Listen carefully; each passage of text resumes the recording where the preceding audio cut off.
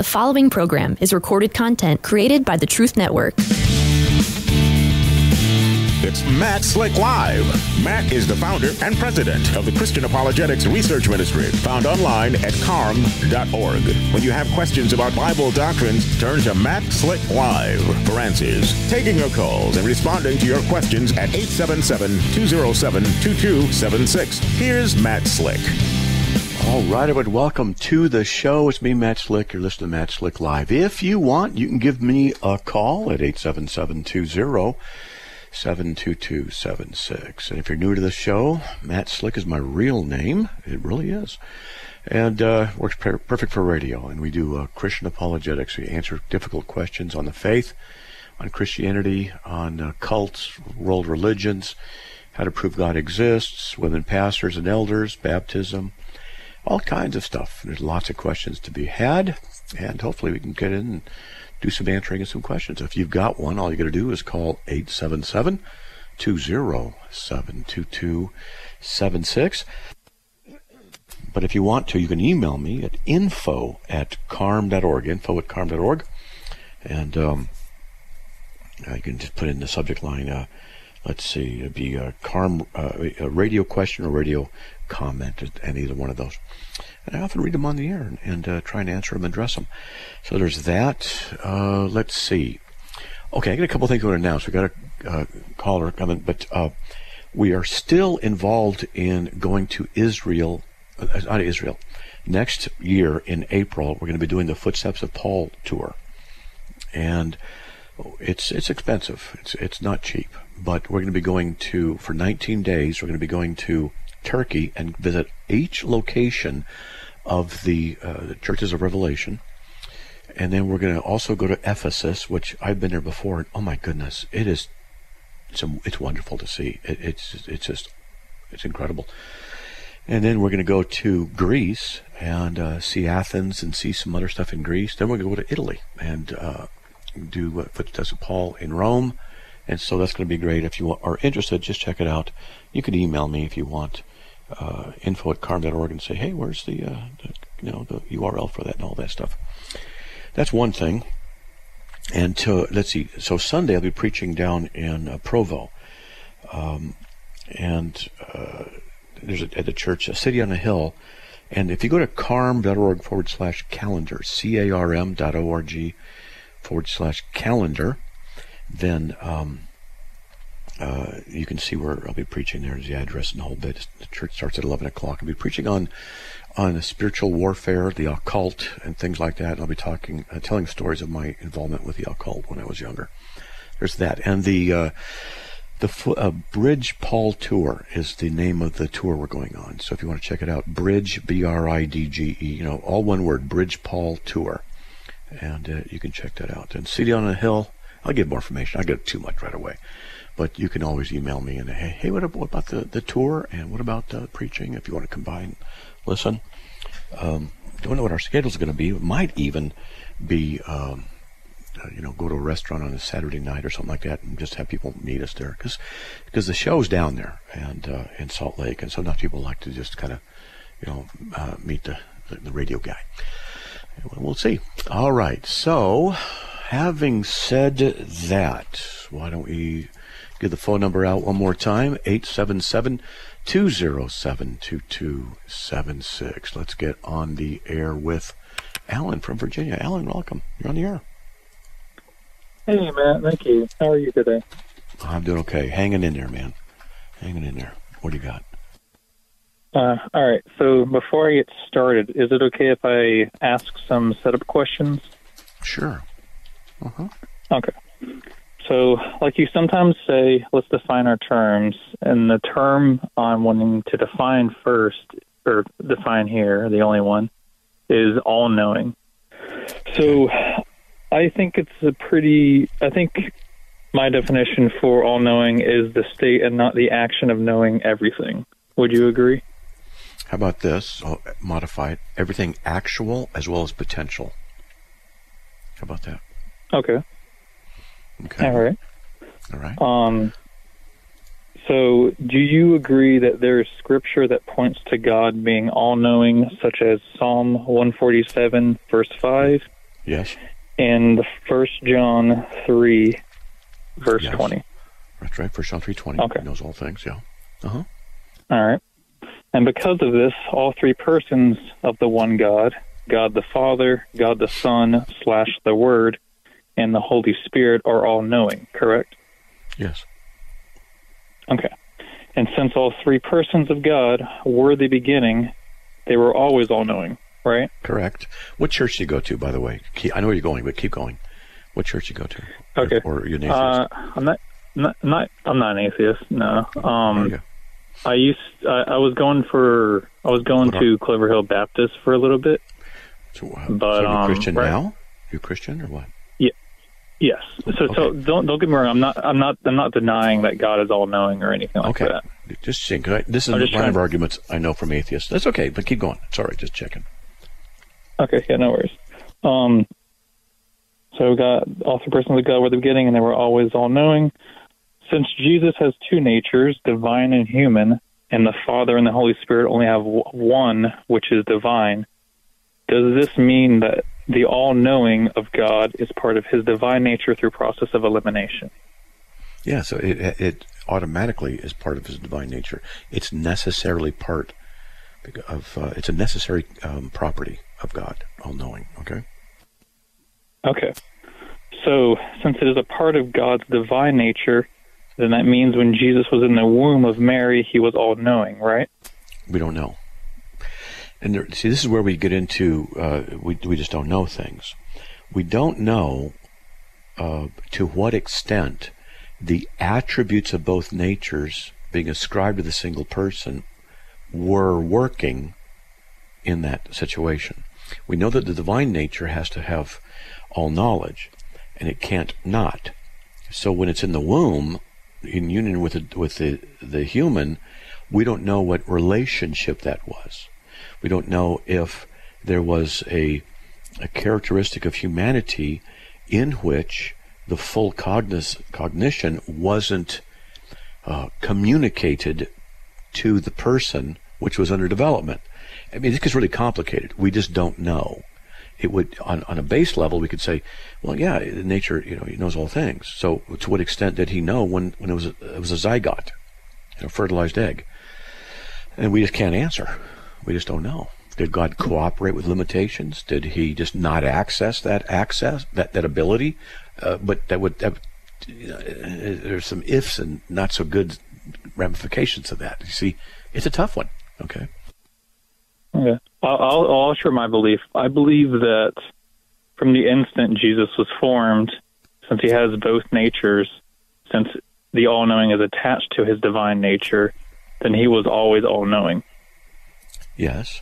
That's my belief of it. Luke 2:52, he kept growing in wisdom and stature. Mm-hmm. I was going to go to that too, yep. Mm-hmm. So in Luke 2:52, how can he grow in wisdom if he has all knowledge? Because with all knowledge, and that's called omniscience, but omnisapience is all wisdom. So he has that. That's part of his nature. So how can he grow in wisdom? So there's that, and there was also Luke 2:40, which in the NASB 95, it also talks about increasing in wisdom, but in different versions it talks about being filled with the Holy Spirit. Oh, interesting. Let me look at the comparisons. ESV, filled with wisdom, strong in spirit, filled with wisdom. So let me look at the Greek. Increasing. Oh, it's from pleroma, which means to fill, or plerao, and so being filled with wisdom. Interesting. So I could see why someone might say filled with the Holy Spirit in wisdom, but it doesn't say that. I wouldn't add it in there. But being filled in wisdom, increasing in wisdom, which would come from God. Yep. No problem. Mm-hmm. Yeah. So one of the things where I have a hard time entertaining the camp of he wasn't all-knowing is then that denies that he. Well, I'm wording this wrong. I have a hard time going into the camp of believing that there's a chance he was not all-knowing, just because that would then deny that God's all-knowing, and I feel like that's a heresy. Correct. Now, let's stop here for a second and talk about a doctrine called the Communicatio idiomatum. And then there's another doctrine called Inseparable operations. So let's go over them. The Communicatio idiomatum is the teaching that in the one person of Christ are two natures, the divine and human. That's called the hypostatic union. But that the attributes of both natures are ascribed to the single person. Jesus says, I'm thirsty, human nature. I'll be with you always, divine nature. So the same person, I, said both. So the attributes are attributed to the one person. All right, that's called the communication of the properties, which is important because when Jesus died on the cross, only the human nature died. How's a sacrifice of divine value? Because the representation of the death on the cross was by the person of Christ, who has the quality of divine attributes as well.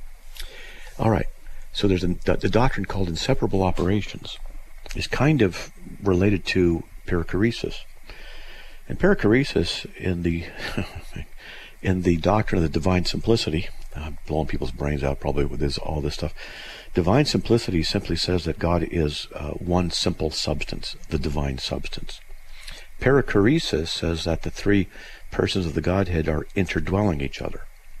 So what we would say, the perichoretic relationship in divine simplicity is a shorthand term for saying all of that. All right, there's a doctrine called the Inseparable operations.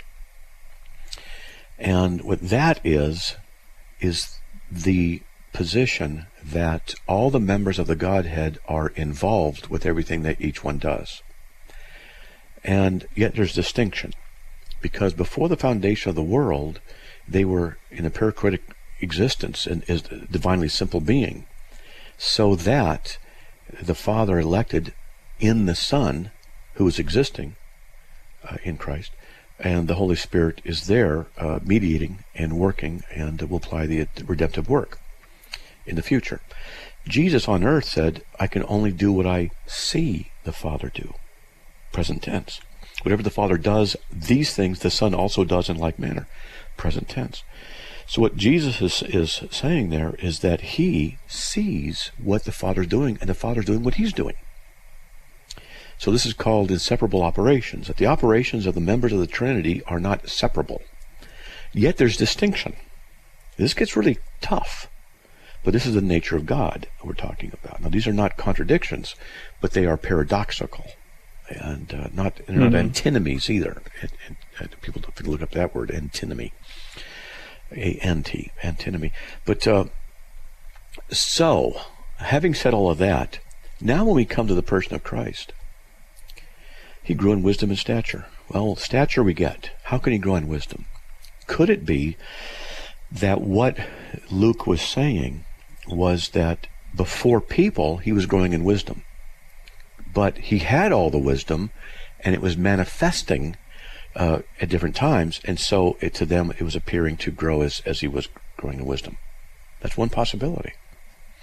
The other one is that there's a relationship between the divine and human nature in this as being under the law, and that he would study the Word and learn accordingly. But how's that possible if he's the author of the Word? See, so we have a mystery here, and it's a tough one.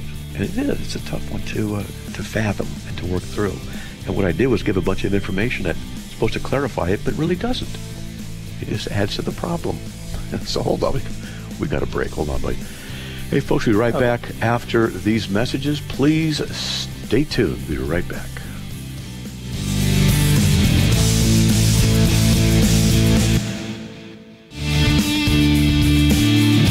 It's Matt Slick Live, taking your calls at 877-207-2276. Here's Matt Slick. All right, everybody, welcome back to the show. Let's get back on there with Alan. Alan, I gave you a lot of information. There's even more we could talk about, but your turn. All right. Well, thank you for the theories and explanations so far, Matt. Okay. There's one other thing I didn't mention, though. Okay. And that was he was under the law. And Galatians 4:4, and then Hebrews 2:9 says he was made for a little while lower than the angels.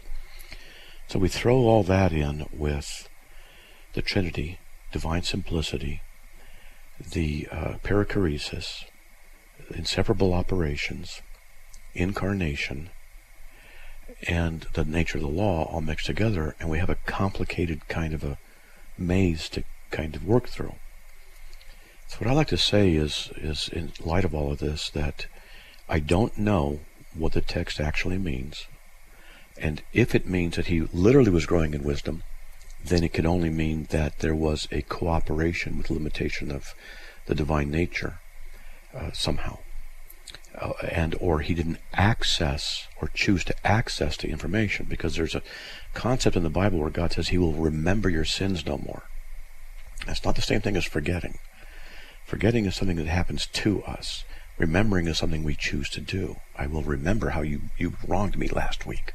I'll bring it up. I'll remember it. So when God remembers it no more, it means he doesn't bring it up. So perhaps there's something to say that Jesus was not remembering everything, in that he had access but didn't choose to. Now, I'm not saying this is true. There are just logical possibilities, and there's strengths and weaknesses to all of them. And what does it mean to be made under the law? Because he's obligated to have someone he would call God. And so he'd call the Father God. My God and your God. Well, how's that possible if he's divine? So these kinds of questions all relate to the difficulty of the incarnation and all these big words I said combined, and what it all means. And theologians have wrestled with it for a long time, and I certainly haven't figured it out. So, okay? Okay. Before I go, could I tell you one thing though? Sure. So one thing I noticed, I'm going through your podcast right now, Okay. and one thing I noticed is that sometimes the volume of your callers is very contrasting to the volume of you. So usually you are clear and at a good volume, but it's really hard sometimes to hear other people with it. And when I have to increase the volume so much, and the explosions sometimes are a little grating. Okay. Well, we got a tech guy, our producer listening to, he's hearing that probably, unless he's out doing something in the office there. But thank you for letting me know, because I can't tell from this end, because my end you sound fine, but it has happened before that people have said they have trouble hearing the caller every now and then. So I don't, so I don't know. Sorry. That's all right. Sorry, go ahead. No, you go ahead. It's all right. Okay. So part of the issue too is that people are, because you probably have like I think you have like a headset. I don't know if you have a boom mic or anything like that. No, it's a total unit, but go. Yeah, but people are like sometimes calling on through their cars or through their phones and stuff, and so sometimes their mic quality is a little bad, and also they muffle some. They're like they're kind of muffled too. They'll talk sometimes really close to the mic or just won't speak up well, and so it makes it where sometimes your voice is like 8 times louder than them and like 8 times clearer than them, and so I know you can't control that, but I feel like the any explosions you can do on your end to like reduce them, like I don't know if you have like pop filters and stuff, or if you can change the ratio. I feel like those things you should be able to do to help the quality out. Yeah. Well, I have a headset with a mic attached to the headset, so it's 2 inches to my left, and I can tap it like that, and so the puff sound isn't there. It has a windscreen, over it. Cap, but hey, it's something. And then the guy's listening, the producer is listening to this, and he'll probably convey the information to people. We'll see. So it's what it is right now. Okay. Yeah. But I appreciate it. I appreciate it. Thank you for your ministry, Matt. Hey, man, by God's grace, thank you. All right. Have a good day. Bye. You too. Good. All right, let's get to Scott from Utah. Scott, welcome. You're on the air. Hi, how are you doing? Appreciate you taking my call. Hey. I was wondering what your opinion on how biblical tithing is taught in most churches today. Do you think it's still for today, or you think that was under the law? And I feel giving is important. Obviously, there's bills to be paid and whatnot, but I really can't get it settled that it's still for today the way it's taught. I was just wanting your opinion on that. Yeah, it's not for today, the way it's taught in the Old Testament. That was a legal thing that you had to do, obligation to keep the law at 10%. You're not obligated to give 10% or 20 or 1%. You're not obligated to tithe. So what the Bible talks about in the New Testament context is you freely give and support ministry because God's given this to you and you want to bless the expansion of the gospel. And that's what it comes down to. And so we're free. And so, my wife and I sometimes don't go to church because of her health, and so we kind of tithe differently by helping people out and doing things, and that's fine too. Right. Do you think so many churches are just afraid to, not teach it, like that? They think their ministers won't get paid and whatnot? Because to me it seems pretty clear how it is for the Old Testament and not for the New, but it just seems strange that it's such a coordinated effort to be taught the way it is.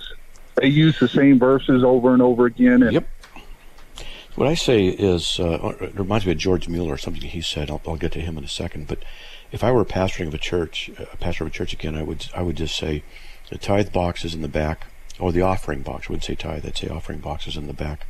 Your offerings and givings are between you and God. We're not interested in how much. I don't want to know. I'd say we have somebody on staff who does that, keeps records for receipts. I'm not interested in knowing anything, who does what.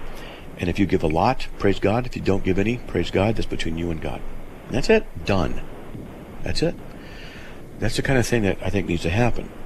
Now, George Mueller was a guy in the 1800s. He died in, I think, 1898 or something like that. And he was called the Orphan King. And he had orphanages. And he just relied on God. And one thing he said when he was going to be a pastor before the orphanage thing started, he said that he would accept a pastorate position in a church under two conditions. And the first one was that, I may get one and two mixed up, but at any rate, one of them was that they had paid pews that people who paid more money could sit up front, and that was better stature. And he said, get rid of that. And the second thing he said was that he would live only on the money that was tithed, and that no one was to know that that was the deal. He would only live on it if God provided. That was interesting. Hey, we'll be right back. We got a break. Hold on, man. We'll be right back after these messages. Please stay tuned.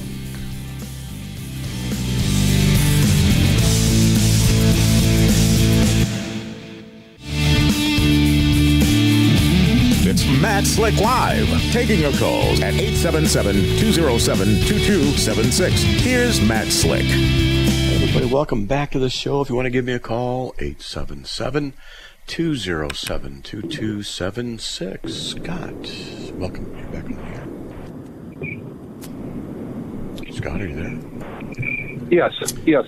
I was just going to say I've been in several churches where I've heard Matthew 23 used, and to me, when you read that, it's clearly talking to the Pharisees and scribes who were under the law, but they say that's a testament in the New Testament that it's still for today, and I can't get that any way, shape, or form.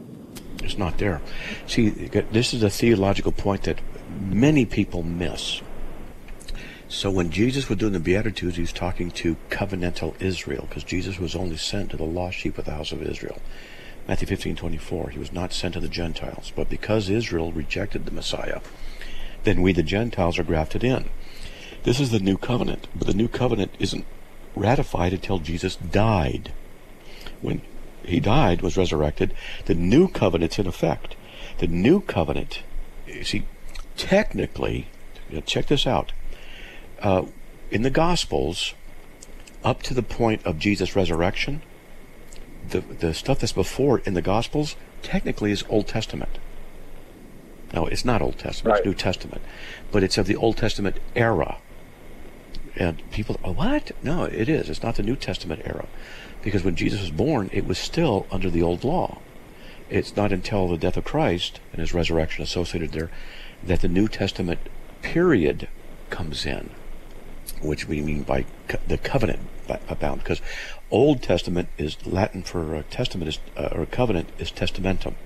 Old Covenant, New Covenant. Old Testament, New Testament. That's what's going on. And so the tithing stuff in the Gospels is Old Testament law. But in the New Testament, you don't find it after the New Testament covenant. In fact, you do find it in Hebrews, though, the word tithing, but it's talking about Old Testament stuff. So, you're not obligated to tithe 10%. You're free to tithe 10% if you want, or more. I've also heard the claim or the understanding that when people say, well, Abraham tithed, and that was before the law, because he tithed to Melchizedek. Yes, he did. But again, I don't see the transforward to the new covenant. But no, the law existed before Abraham. Now, not the codified law, but the law did, because there was still sin. Sin does not exist when there is no, or not imputed when there is no law. Romans 5:13. Well, if the law wasn't until after Abraham, till the time of Moses, then no one sinned. But that's not the case. The first actual mention of the law is Genesis 2:17. Do not eat of the tree, because if you do, you're going to die. That's a law because it has a punishment associated with it. Okay? Right. So this is why theology is so important, because it clears things up like this. So I say to people, like I say, like for now, this is a shameless plug, but I'll say, CARM needs your support, and we do. Okay, we really do need your support. It's the only way we can do this. I live off the donations of others. That's how I make a living. That's how I'm able to do everything I do, everything. And so I say to them, but first, support your church first. And then if you have anything else you want to give, then please consider us. And that's how I believe it should be. And so, but you're free to give a lot, you're free to give a little. It just depends. All right. Okay. All right, I appreciate your time. Thank you very much. You're welcome very much. All right, well, God bless. All right, now let's get over to Jason from Arizona, then Bob from Lafayette after that, if you're still holding, because it's been on a long time. Jason, you're on the air. Thank you, Matt. In 1 John 5:13, we're told that believers in Christ currently possess eternal life. We have it now. It's in the present tense. Mm-hmm. So we know that the outward man, the physical body, perishes. So technically, I know you're an analytical, technical guy. We, believers in Jesus, our soul and our spirit that continues on after death currently has everlasting life. Is that correct? Correct. Mm-hmm. Yep. Well, praise God. That's enough to rejoice for the rest of my life. Yep. Absolutely. And why do you have eternal life? Because of the grace of God, and because he granted that you have faith, Philippians 1:29, that faith is in Christ, John 6:29. Therefore, you're justified by that faith, Romans 5:1, without the works of the law, Romans 4:5. And Jesus says he gives eternal life to them, and they shall never perish. So Jesus equates eternal life with never perishing. And you go to John 3:16, God so loved the world, he gave his only begotten Son, whoever believed in him would never perish, but have everlasting life. Jesus equates eternal life with never perishing. And the reason we never perish is because of what Jesus did, not because of our goodness. Praise God. So, Matt, technically, we have everlasting life, our soul and spirit, right. But the physical body is still subject to sin and death, right? Yep, that's correct. Okay, so technically speaking, forgive me if I sound a little arrogant. I'm not at your level, but if our soul has everlasting life, then our soul is sinless? No. Everlasting life does not mean you're sinless. It means that you're not going to face eternal judgment and condemnation in hell. Okay. So we know that we have sin, but because we're in Christ, and Christ canceled the sin debt for the elect. On the cross, Colossians 2:14, though we experience sin in real time, all of that sin was imputed to Christ 2,000 years ago. And so all of it died with him, even the sins we commit today and tomorrow. And so it's called the now and the not yet. Okay, so so when you're out of the flesh, then your soul cannot sin?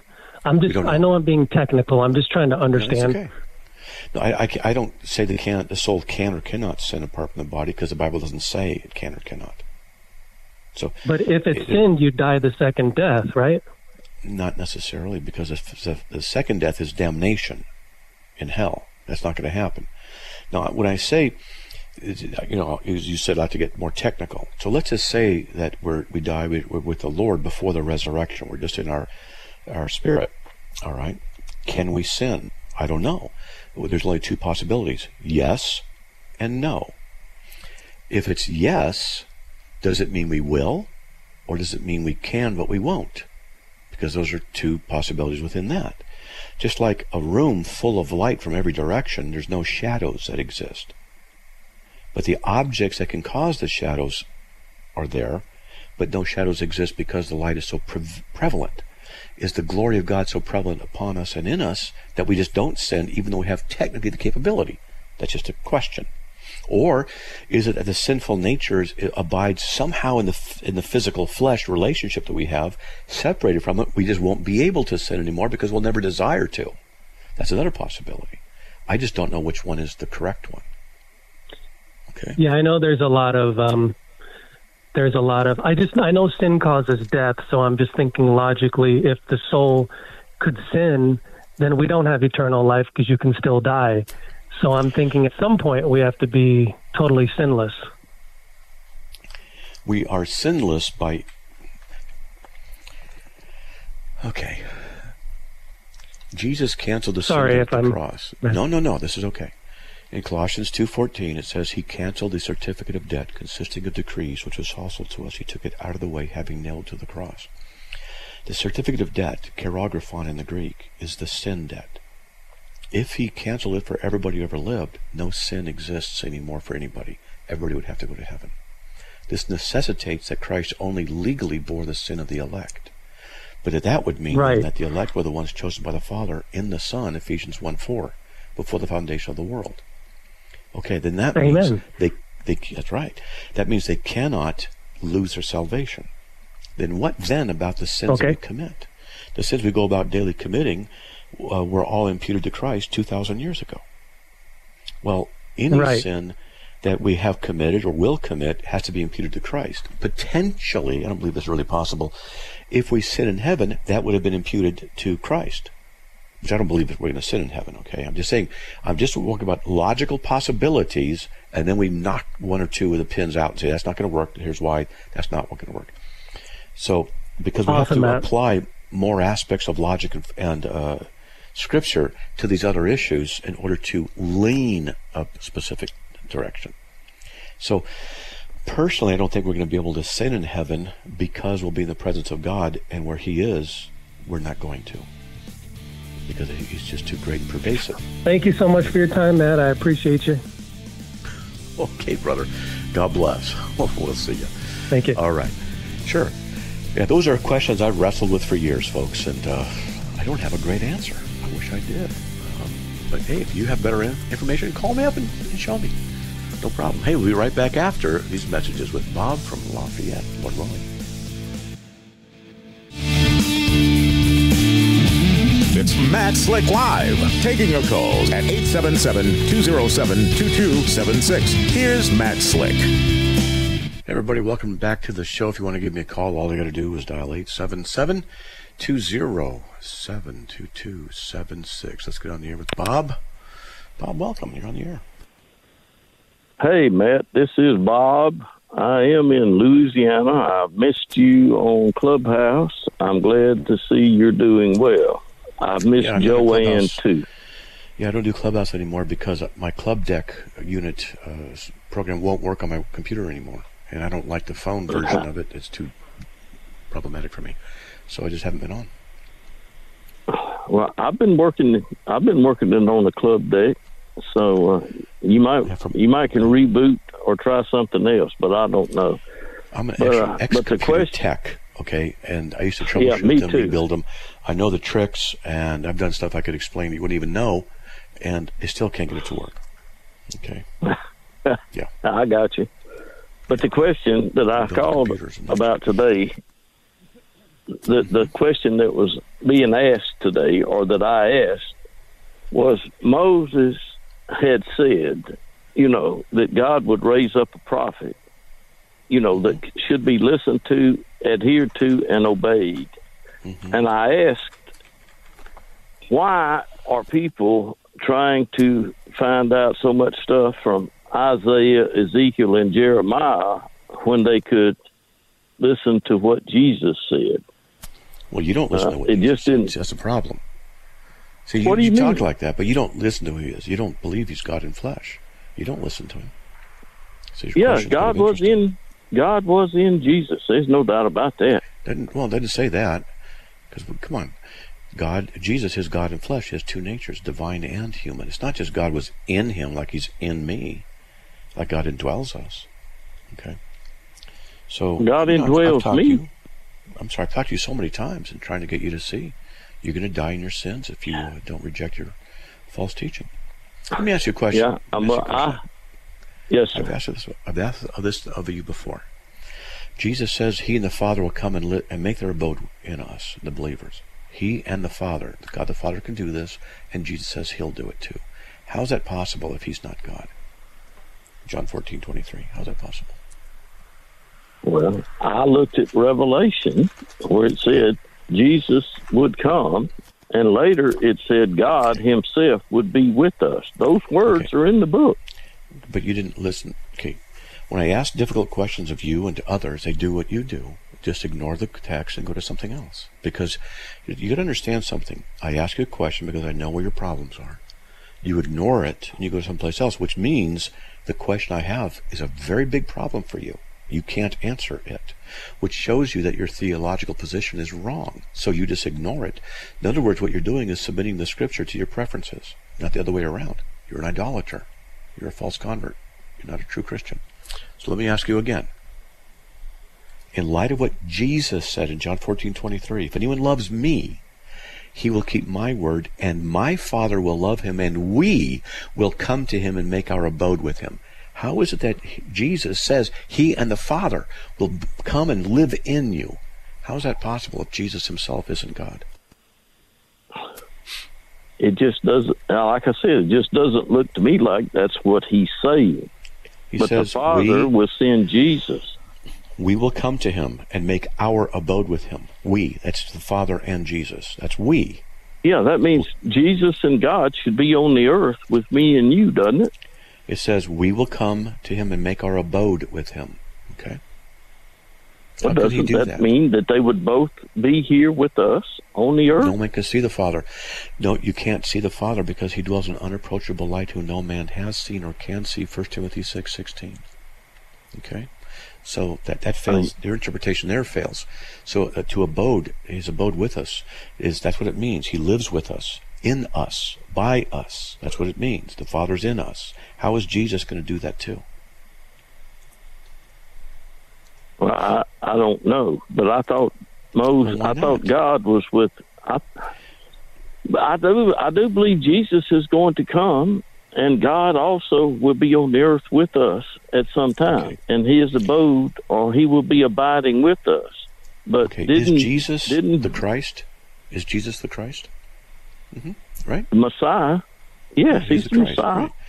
Ephesians 3:17, so that Christ may dwell in your hearts through faith. How can he do that? How can he dwell in your hearts?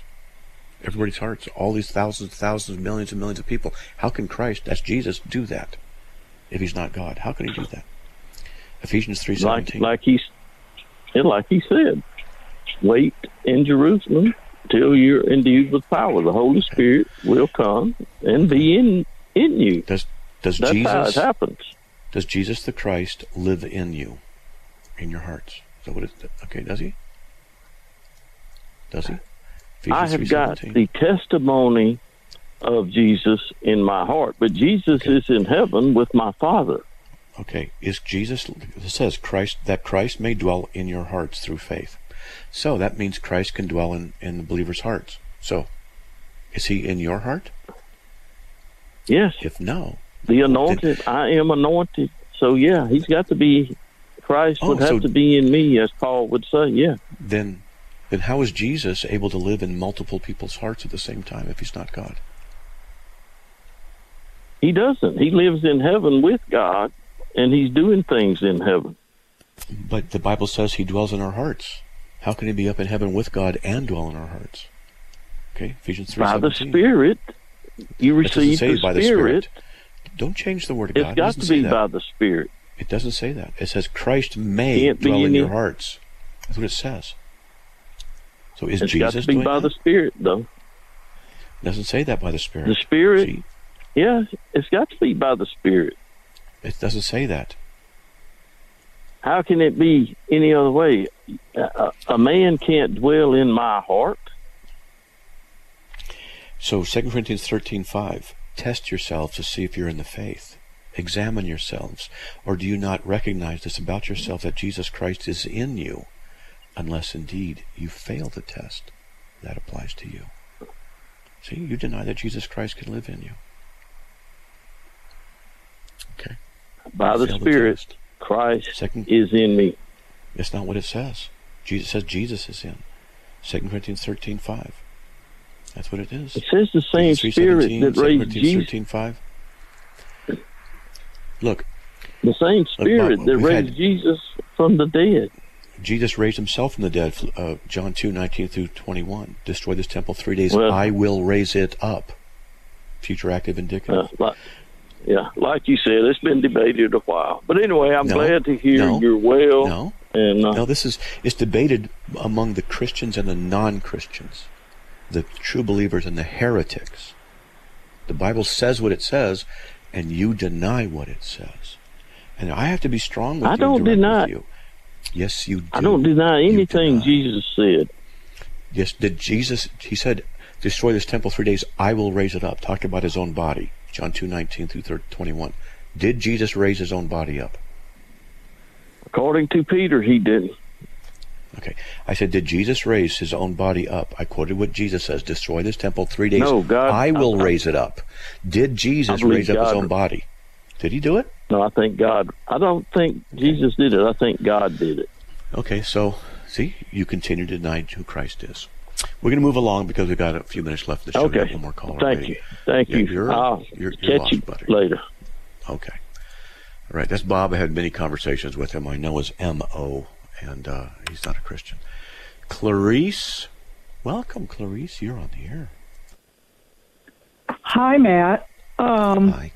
My question before I get to my question is, those kind of people that you just got off the phone with, I mean, I've heard this guy call before. I don't know why he calls you, because he's not going to his rationalization is, he is lost. I mean, his eyes are blind. His mind is blinded. I understand that. But I just wondered why you carry on knowing that they're blind. So that people can hear what the truth is and hear it be defended, and learn what verses are useful so that they can benefit. But I think it went over this guy's head. I've heard him before on your show. Listen, but it didn't go over other people's heads. People might be on the fence, not understanding something. True. Right. Okay. So, I understand what you're saying there. Okay, my question to you is, how do you approach someone, and I know it's all, if God's working in a person's heart, I'm talking about a sinner. How do you know when you're supposed to witness and talk to someone about their salvation and their soul? I'm not talking about on your radio program. I'm just talking about your everyday life. And people, maybe you have lost friends. Sir? When the opportunity arises. That's when. So do you start the conversation, or do you just... Sometimes. How do you... Today I went to Costco. You're being very choppy with me, and you gave this 25-minute dialogue with this other person. So, well, your questions are different, okay? And yours is a good question, So today I went to Costco, and I went out to the checkout line. A guy had a cross on who worked there, and I said, "Hey, I like your cross. Are you a Christian?" Started a conversation.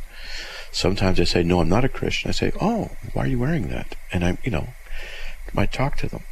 I might have a cross on myself.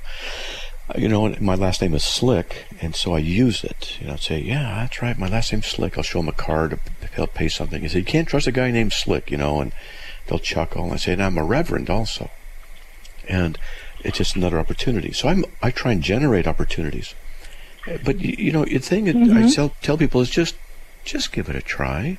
Just look for opportunities. Ask God to open your heart and mind, and theirs too, and take a risk and give it a try. That's all. Well, I wrestle with the fact that the verse in Matthew that says, "Don't give holy things to dogs," and who am I to say the person's a dog? But I know I have discernment enough to know that I'm not going to try to share the gospel with somebody that's cursing, and maybe you should. They're not open for it. You don't know. You just don't know. I remember once that I was at a gas station in San Diego getting gas, and a stoplight was right next to the gas station, and a guy pulled up to the left lane, and he's got his blaring rap music that's all foul and just at 80 decibels. It's just blaring all over everywhere. And I ran out into the street, and I knocked on his door. I scared the crud out of him. I said, "What do you listen to that crap for? You need the Lord Jesus. Because he'll got a few seconds before the light changes. You need to repent of that stuff. That foul stuff's getting in your heart and your mind. You need Christ Jesus as your Savior. You need to repent." And the light turned. Go. What did he do? He was shocked, and I pointed out that the light just changed, so you got to go. And I ran back across to get my gas and finish it. Wow. Yeah, you never know. That's some Holy Ghost boldness right there. Yeah, well, Well, for me, and I've been thinking about it a lot because I have a heart. My heart is for lost souls and also for prayer. I have a prayer meeting in my home once a month. Can you call back tomorrow? Let's talk about this when we have more time. Okay, call back to the beginning of the show. We can talk. Okay, I will on Monday. Okay, sounds good. All right. Have a wonderful weekend. You too. Well, God bless. All right. Hey, folks, sorry, we're out of time. Would have loved to talk to her some more. Can't. Hey, God bless. We'll see ya. Another program powered by the Truth Network.